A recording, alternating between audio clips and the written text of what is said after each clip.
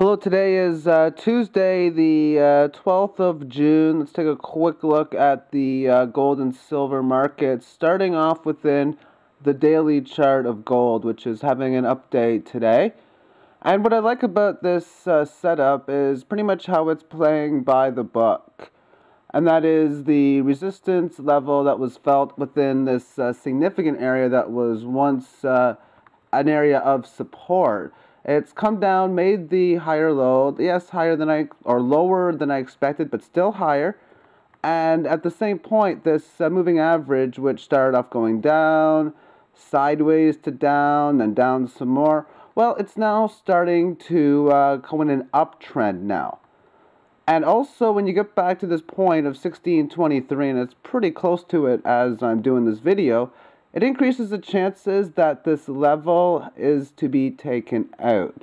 Therefore, move up here and then really just getting above here. What would be interesting is a support level down towards here, but it's really wild card. If you break through and you're back towards this area here around 1645, you don't know if it's going to come back here, if it's going to make a move up towards this level, but if it does continue going further, the next significant resistance level is 1685. Now let's move on to the silver chart, and it's still got a little bit ways to go to have another test of this 30, and in reality, this first test was a decent pierce below. Still, it pretty much a resistance level. And same thing with the moving averages. We now see how it's forming within an uptrend.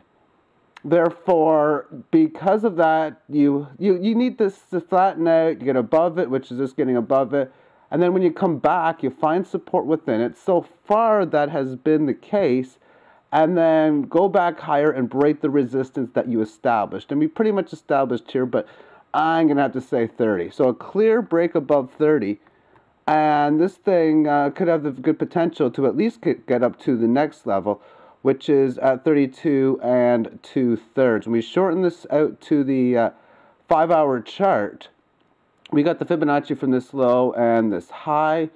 And so far, it did come down here and find support at the significant Fibonacci level. And for the last few days now, last few sessions, it's been stabilizing above and below this significant 28 2/3 level.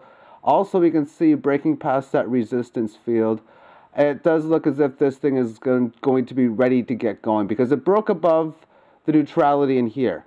Okay, so now you break above neutrality. What are you going to do from that point? You need to consolidate. Again, a further pullback than you would have imagined or would have liked to see.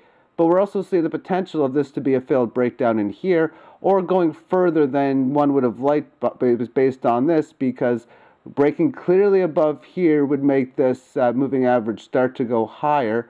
And then from obviously breaking past this 30 at the 32.66 on the daily chart with a little bit of 31, I think, as well, would be good significant areas. 31 again would be roughly around here.